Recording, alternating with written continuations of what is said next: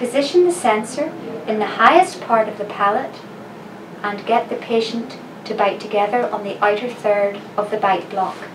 Make sure that the patient is not biting on the cable. Move the aiming ring just so that it's touching the nose very gently, and then align the collimator